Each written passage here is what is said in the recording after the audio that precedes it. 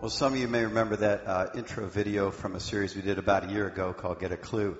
And those characters that we learned about each week are all based on a book written by our very special guests, Milan and Kay Yurkovic. They're here today, and Milan is an ordained minister as well as a pastoral counselor who has dedicated his life to helping families and couples for over 30 years. Kay is a licensed therapist specializing in parenting and marriage relationships, as well as being a very popular speaker and lecturer. They've been married since 1972. They have 4 children, and when they're not busy writing and speaking and traveling to Cincinnati for our benefit, they get to enjoy 10 grandkids. They are the co-authors of the book How We Love, and they are here this morning and also this evening for family night. So can we please give a warm Horizon welcome to Milan and Kay. Thank you, Kenny. Thanks, Kenny. Oops.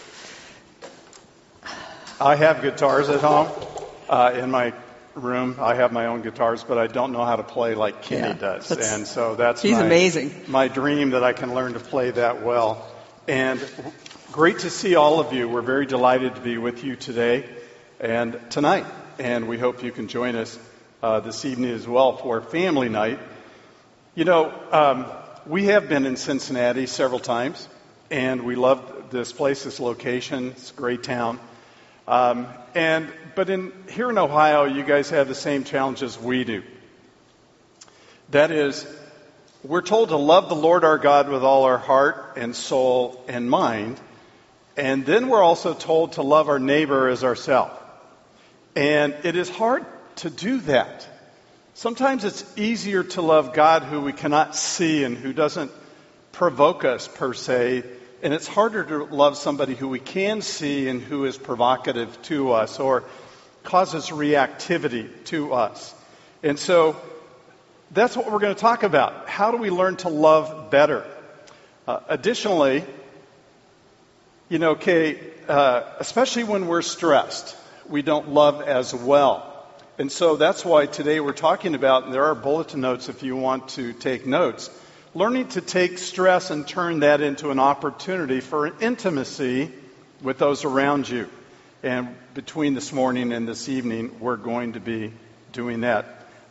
Kate, give us a little bit of an exercise to get us going. Well, a lot of what we're going to share with you was an answer to prayer that we prayed at the 15-year mark of our marriage. We had a core pattern, like many of you do who are married, that's just that tenacious dance that's no fun, that goes over and over again.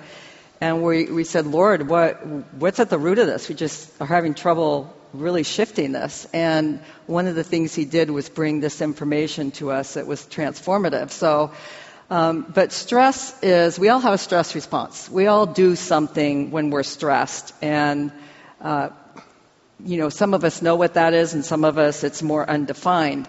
But really, when you think back to your family growing up, the first managers of your stress were your parents. You know, a parent manages a baby's stress when they cry, and then a toddler's stress. And if things are going well, they manage that stress by asking about feelings and emotions and comforting that child. So I want you to just think a minute. What did your mom do when she was stressed? Now, don't say it out loud. Yeah, especially if she's here. Think that. But just ask yourself that, what did your mom do? And how about your dad? What did he do? What did you observe with what to do with difficult emotions or a bad mood? And then we want to take that down to a personal level and say, what did you do this week when you were stressed? Because every week has some sort of stress in it. Maybe on the way here today. Maybe it was a disagreement with your spouse. But think of something that stressed you, and then I want you to try and identify at least a couple feelings that you think you had because of that stressor. Now, some of us never think about this question. We never really link an event to feelings, and some of you know exactly what you felt. And then the third question is, what was your behavior because of that stress? You know, when we're stressed, we need relief. How did you get relief? Did you get relief? What did you actually do with those emotions and those reactions inside of you? And these are very diagnostic questions that we want to just get you thinking because we all have very similar responses, usually from time to time when we get stressed. And we need to ask the question, what did I do with that relief? That stress. How did I get relief? And oftentimes the way we get relief is damaging to relationships. Some people blow their stack and when they get stressed. And I'd be less stressed, Todd, if you'd turn the countdown clock on so I know how much time I got. Todd, back there? Yeah, I need the count clock. Yeah, thank you. I'll be less stressed. Thank you. So, or we can just ask for what it is we want, okay? And you could take 5 minutes off because we've already used 5 minutes if you want. I'm just saying. Anyhow, the ability, what do I do with it? Because it's often destructive, right. Or even when we isolate, that's destructive because people don't know what's going on. So how did Jesus manage stress? Let's take a look at him. This is the model we want to learn to follow. Jesus one day died on a cross. And he died on this cross to pay for our sins. He was perfect, unblemished, without sin. And the Bible says he who knew no sin became sin on our behalf that we might become righteous because of him. And so he died on a cross. Now it was a very grisly affair. He was beaten beyond recognition. He was detested. He was mocked. He was persecuted. And then they hung him on a cross until he passed away. The night before that, he knew this next day was coming. This was not news to him. He knew this. As a matter of fact, the Bible says in the book of Revelation that he was the lamb that was slain before the foundation of the world. This was all in God's mind way before it ever happened. Nonetheless, Jesus, God who became flesh for 33 years, was all man, and yet he was also 100% God. I don't know how to explain that. I just know that the Bible says that. And as a man, he had feelings. And as a man, he knew he was going to die the next day on the cross, and it was super stressful to him. And I'm going to start reading out of the book of Matthew in chapter 26, verse 36. And it says this. Then Jesus came with them to a place called Gethsemane, which is a garden, if you will, outside of Jerusalem. And he said to his disciples, sit here while I go over there and pray. And then he took with him Peter and the two sons of Zebedee. Who were they? That was James and John. So he took Peter, James, and John closer to him, and he began to be sorrowful and deeply distressed. When you're stressed, or I'm stressed, or you're stressed, we typically have a stress response. Everybody does something differently. But you know that person is stressed because you've seen that look on their face, you've seen that body language, you've heard the sighs, the groans, or you've heard the total silence, or you've heard the protest. That's a stress response that the person has. And it says here that Jesus began to be sorrowful and deeply distressed. Think of a sorrowful person. What do they look like in your mind? Think of a distressed person. What do they look like? Imagine their brow is furrowed, they're pacing, they're breathing heavily. He might be kicking the dirt. He's wandering back and forth. He's looking up at the sky. His arms are waving around. He's stressed. He's sorrowful and distressed.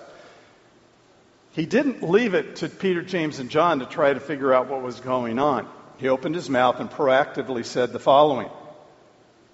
My soul is exceedingly sorrowful.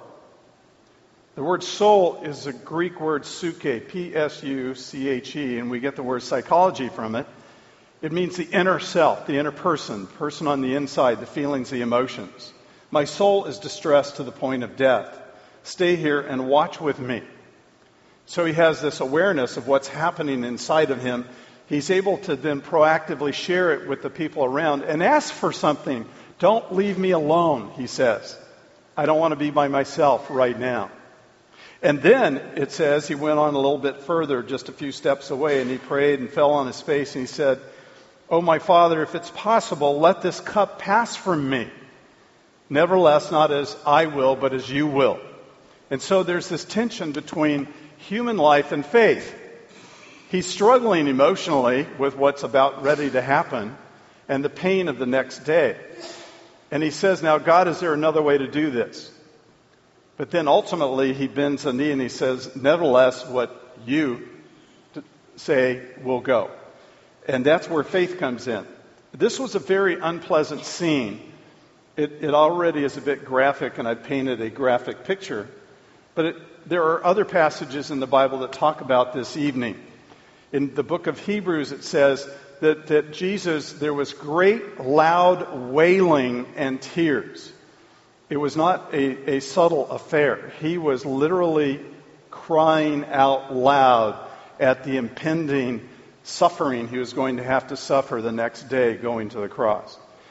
In the Gospels, Matthew, Mark, Luke, and John, it says that he was so physiologically distressed that blood was coming through his pores and commingling with his blood, and so he's dripping bloody sweat on the outside. So this is a real scene, if you will.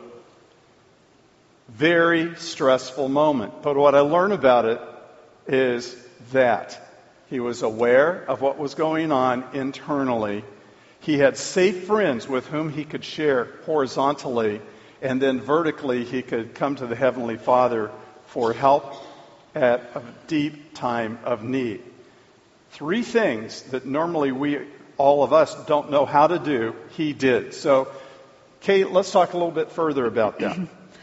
One of the things we ask early in our book is a question, because it's very connected to what we do with stress, and that is, do you have a memory of comfort from when you were growing up with your parents or whoever raised you, where you weren't okay, someone recognized that, they drew you out, they listened, they asked thoughtful questions, and maybe they hugged you, maybe they tried to find a solution that would be helpful for whatever you were going through. But you can say you left that experience feeling relief. Now, ideally, we should have a lot of these experiences, shouldn't we? And yet, many times when we ask this question, we find about 70% of the folks we talk to can't really come up with even one. And maybe 30% do have that kind of memory. If you do have that kind of memory, then you learn something really important. You learn that people are a safe place to go when you're not okay. And that people are a safe place to help you out. And if you don't have those memories of comfort, then you learn that you're kind of on your own, or you need to find out how to cope with stress and manage it non-relationally. We're either trained to go to people when we're not okay, or we're trained that people aren't really going to be there for us, or they don't know how to really manage what we're feeling, or we don't feel safe enough to do that. And so we learn to manage it on our own. Now, there are some good ways to do that. Maybe prayer might be one, exercise might be one. But if that's all you can do is non-relational relief, you're also very vulnerable to all the addictions that we have in our society. And addictions do a very good temporary job of providing relief, either through high levels of distraction or through some sort of soothing. The trouble is they always have a price tag. But they do work for a short period of time, and so that's why people turn to them, because they don't know how and weren't trained how to really find a safe person to go to when they're not okay. So, evidently Jesus, and again, his family of origin was a little different than ours. He had for an eternity the Father, the Son, and the Holy Spirit in heaven, okay? And one day God became man and dwelt among us. So his family of origin, he had some advantages. I'll admit that. But he did have a human family called Mary and Joseph. You'll learn about him at Christmas time. And he had siblings. And so he had a normal family for his human existence. And there was stress even within that family. And he did have comfort, and he was able to begin to show us, evidently as an adult, how to be self-aware, have others for support, and also have vertical support. So he's what we would call a secure attachment. The traits of a secure connector, we could take some of the characteristics we just saw just now in Jesus, and we could say those are some traits of a secure connector. We're going to go into this in more detail tonight at 6 o'clock. And actually show you a trait or a page that has traits of the secure connector on it, so we can all look toward what are things and areas where we can grow. Kay and I had a lot of growing we had to do. At the 15-year mark, we realized we were stuck in a core pattern, and we were frustrated, and we began to discover this and some other things, and we made some changes, and we've successfully made it to our 47th anniversary, so that's good news, okay? And you don't have to applaud for that at all, or anything like that. You can just sit and stare at us, and that's okay. Thank you. Anyhow, if we're not a secure attachment, we're one of the insecure attachment styles. Now, this isn't Mylan and Kay's little belief system. This is based on 70 years of attachment research that began in 1945 in England in World War II, as they saw children separated from their parents. And they began to study this. And so we're going to talk about the insecure attachment styles: the avoider, the pleaser, the vacillator, the controller, and the victim. Some of the images you saw on this video from a year ago. And Kay is a former avoider. Now, this isn't about gender. This isn't about men and women. This is about your childhood experience. So it could be male or female. Kay happened to be the avoider. Stereotypically, we peg males as emotionally avoidant. And that's not accurate. In this particular case, Kay is a former avoider. Tell us what that person is like. Okay. Well, most of you who will fit this style come from a home that must be somewhat similar to mine, in that my parents loved us. They just had no idea how to express or process anything emotional. If I cried in front of my dad, he said things like, "You better stop crying. I'm going to give you something to cry about." And so I learned, don't cry in front of him. Did any of you hear that one? My mom got highly anxious and flustered, like, "I don't know what to do with you when you're sad." So over time, I learned not to show that emotion. And any emotion, really, the only emotion really allowed in my family was anger, and that was only from my dad. Nobody else could be mad, just my dad. So when you really think back and ask yourself, what did my family do with feelings? My family dismissed feelings. They ignored feelings.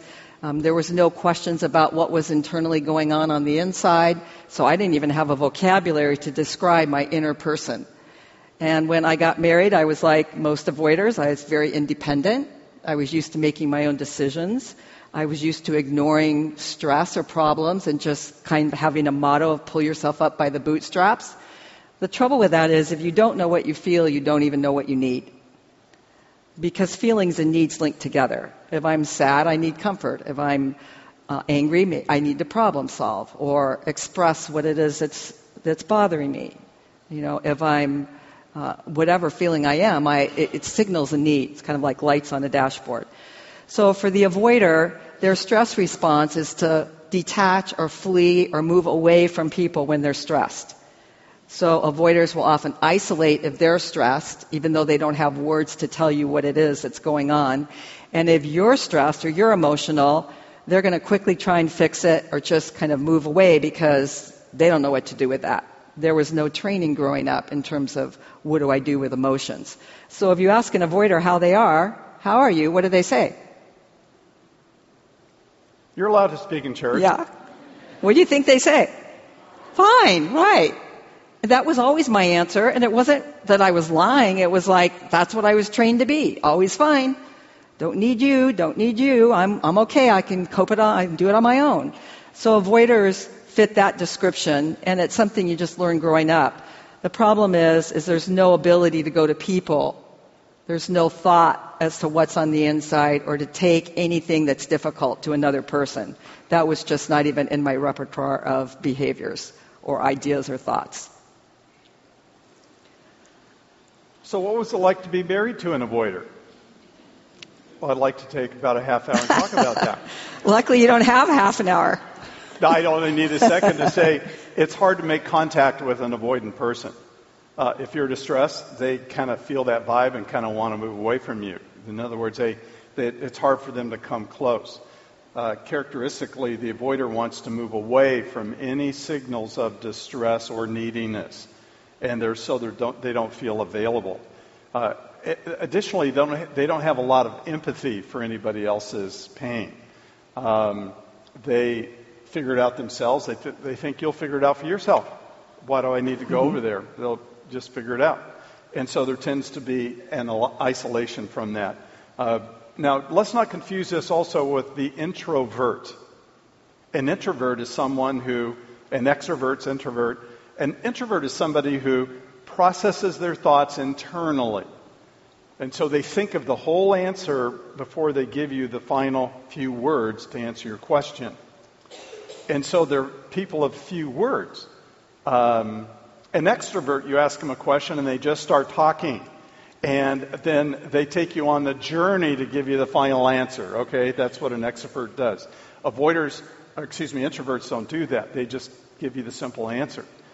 Additionally, introverts need to be alone and quiet to recharge their batteries, and which is also meaning she needs to move away from people to recharge the battery.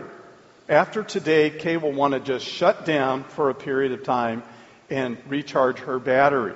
It's not a good time to talk, visit, or any of those kinds of things. She just needs to be quiet, and I understand that. A long time ago, it used to freak me out. Does that make sense? If I shake my head like this, you can say yes. Does it make sense how it would freak me out? Yeah, it would, because she was always feeling like she was pulling away. Now, I was a pleaser. Kay was an avoider. She's no longer an avoider. Tonight we're going to share with you the growth process that we went through so that we can grow out of these things and more resemble Jesus. I was a pleaser. A pleaser is the person who, like the person on the screen, looks absolutely desperate for you to smile at them. Please smile at me and approve of me. I desperately need you to be okay with me, because if you're okay with me, then I'm okay with me. That's that person up there on the screen, and that used to be me. My nickname used to be Smilin' Mylin. Why? Because I smiled a lot to get you to smile, because if you smiled, then I'd be okay with me. If you're okay with me and you're smiling, then I could relax inside. When smiles went away in my home growing up, trouble was brewing.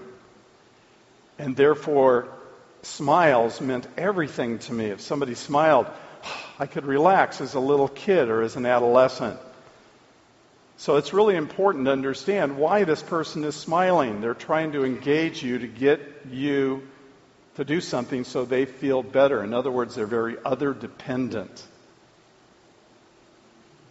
To have their view of self to be okay.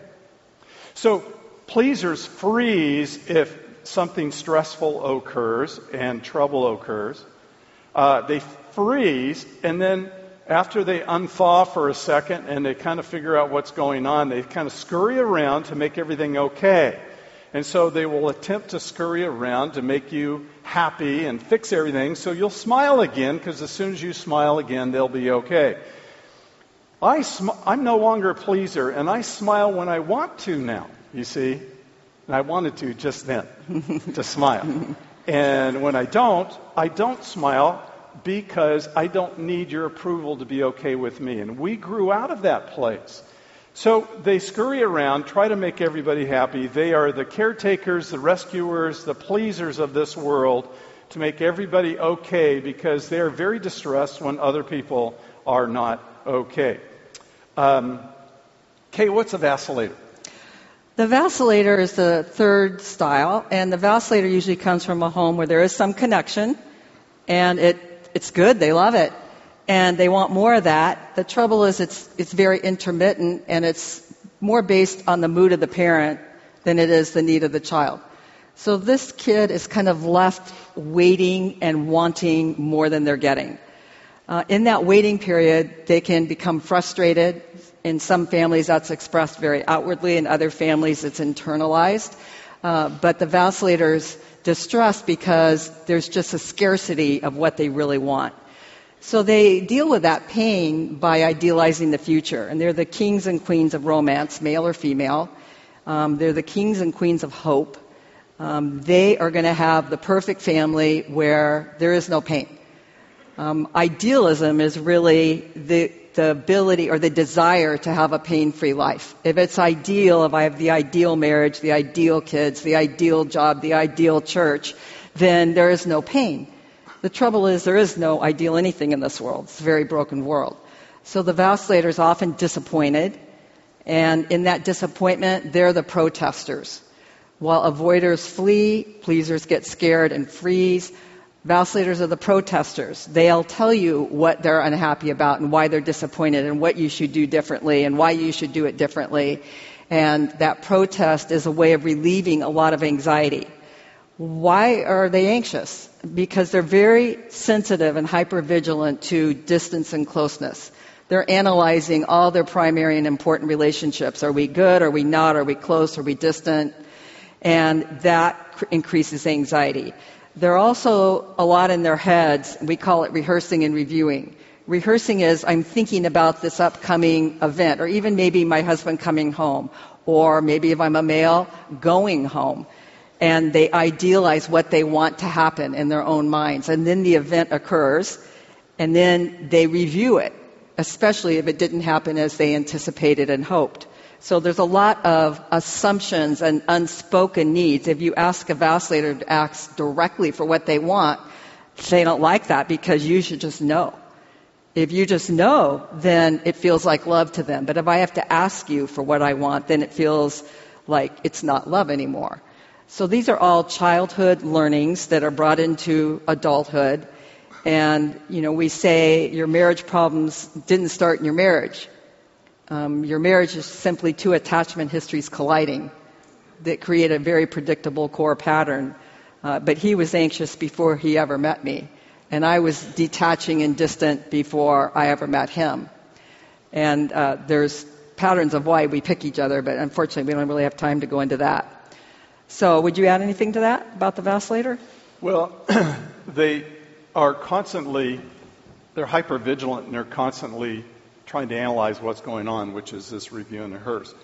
But what they do is they attribute motives and intentions to the people that make them feel the way they feel.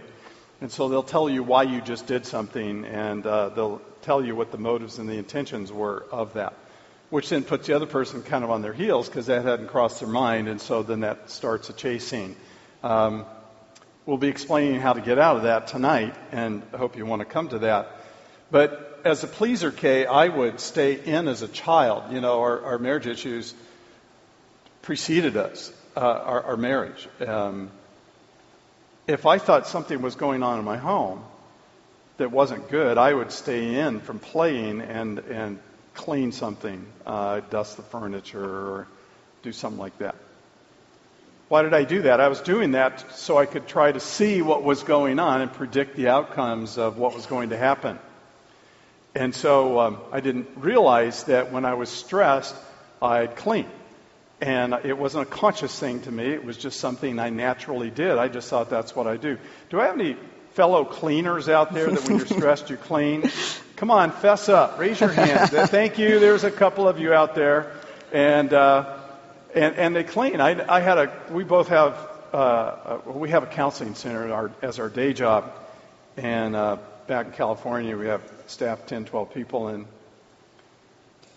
I remember talking to one gal who, when she was stressed, she'd look around, she'd look at a closet, and she'd just rip everything out of the closet and rearrange everything. She said, I'm so exhausted. I've just been ripping closets apart all day. And I said, so what's stressing you?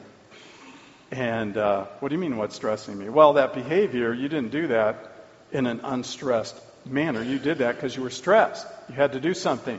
And so for a lot of us, cleaning or getting things structured and organized in our outside world help us soothe the internal world. So we make everything neat and tidy and get our P-Touch label maker out, and we do all these things to get everything organized, and we feel better. It's a way of self-soothing. So you didn't know why I would start ripping the garage apart on a Sunday night when I was exhausted. And it didn't make sense to you. Didn't make any sense. In fact, it was irritating. Why are you doing that? I like the garage clean, but now? And when I heard the childhood memories and where that all started, that irritation turned to compassion. It's like, then I could say, when I saw him going into that behavior, oh, you're stressed. Let's go and talk and see what's underneath all this instead of just making it go away by cleaning. And that provided connection versus disconnection.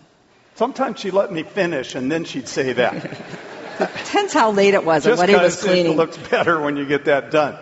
But the bottom line is we had compassion for each other.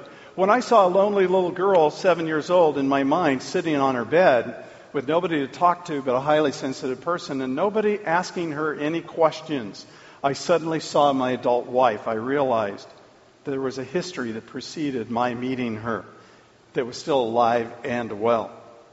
This last category we want to talk about for a moment is where the controller and the victim come in that you saw on the video. And it is a home that they come from the same home. It's called a chaotic, disorganized home. Chaotic from the child's perspective. It's chaotic from the adult perspective too. But here's the child. I'm dependent upon these adults, and yet they have addictions, and they are abusive, and they are hurtful, and they are reactive. Sometimes they hurt me. Sometimes they neglect me. And life is dangerous for me. But I have no solutions. I have no way to go because I'm dependent upon them. They are, after all, my parents. So the child is stuck in an unsettled, dangerous place. You read about these kids just like I do. Child Protective Services have to come in and take these children and try to protect them. That's where foster kids come from. And then we try to send in social services to try and help straighten out this home, and it's really very difficult because this is a dangerous home. And often there is drug abuse, addiction, there's all kinds of things going on that the child is subjected to.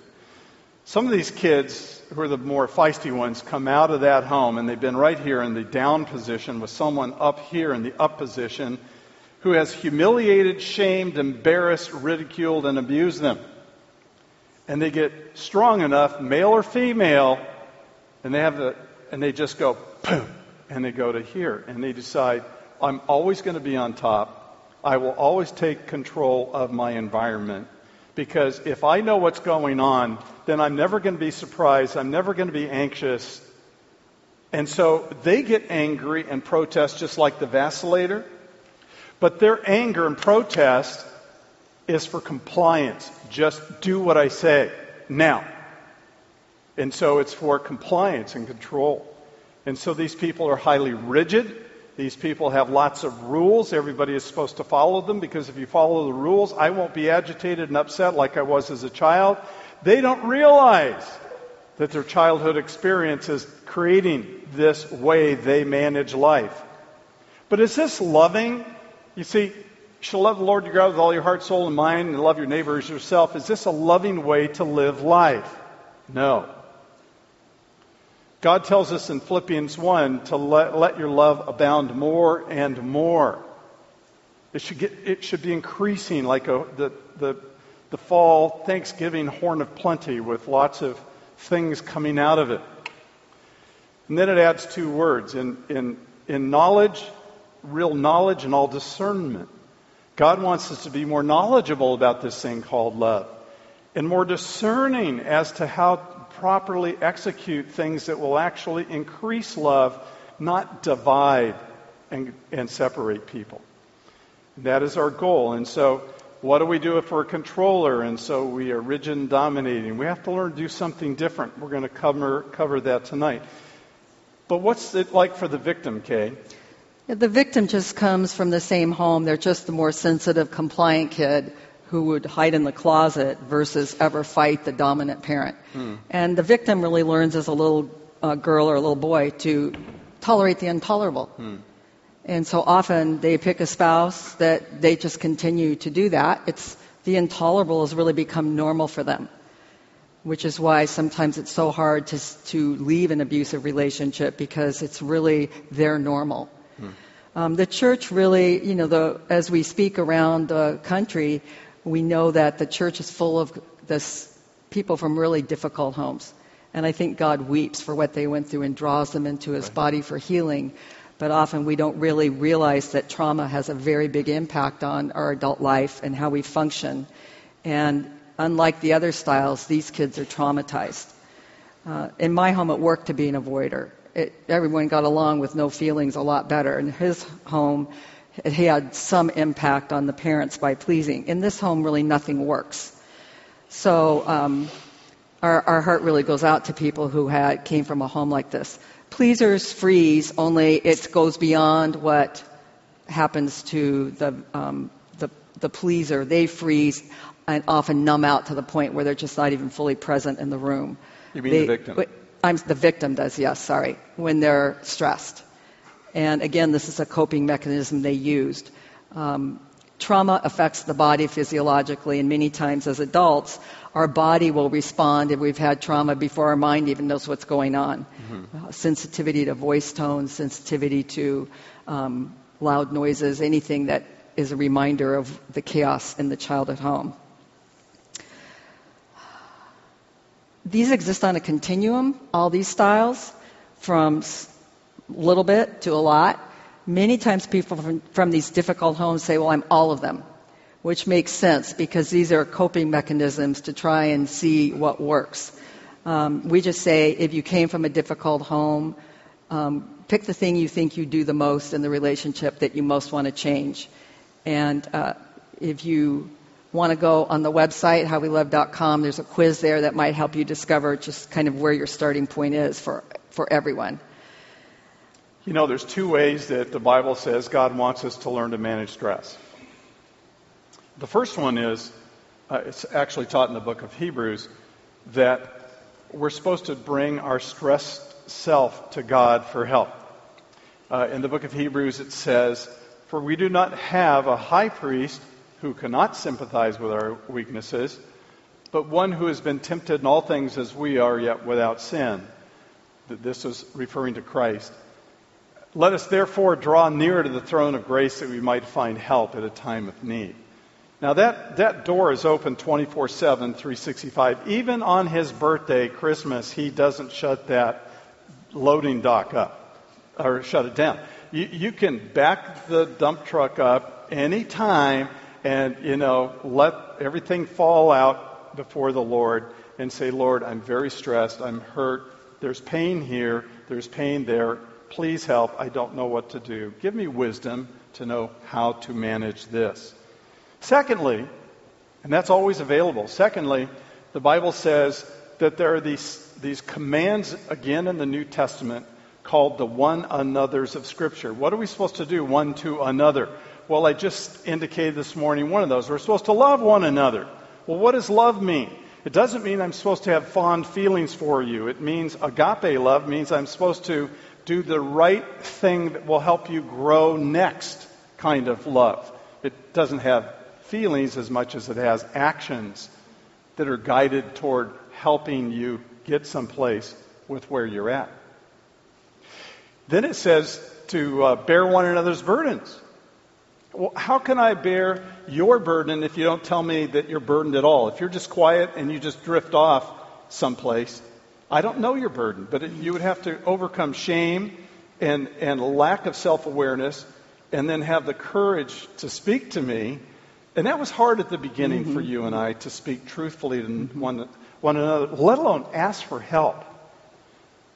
To ask for help is a difficult thing, but Jesus asked for help from Peter, James, and John and the Heavenly Father.